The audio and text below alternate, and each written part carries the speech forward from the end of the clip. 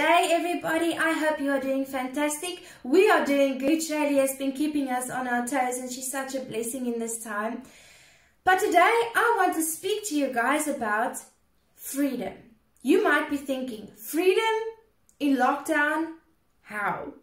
Well, yes, I want to remind you of the freedom that we do have today. And I can't help but be reminded of the story of Paul and Silas in Acts 16, where they were in prison.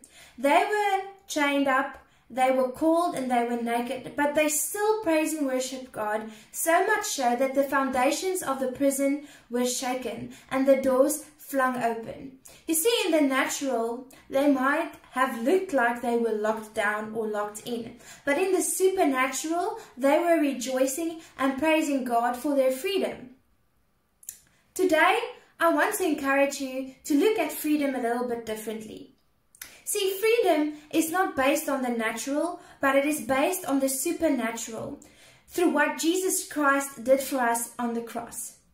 See, we are still free to pray to our Savior. We are still free to worship Him with everything that we have. We are still free to share scripture on WhatsApp, on Facebook and on Instagram. We can even call someone and talk about Jesus over the phone. We are still free to broadcast live messages of Jesus online.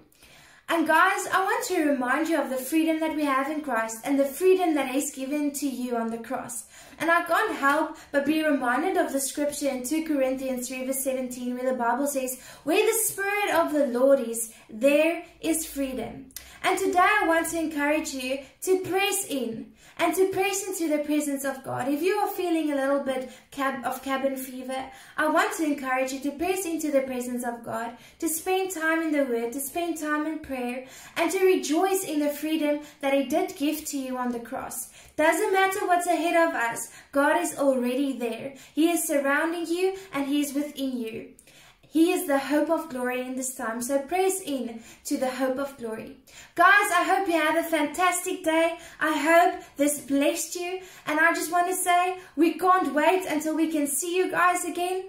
So yeah, be blessed. Have a fantastic day. We love you very, very, very much. Okay, bye.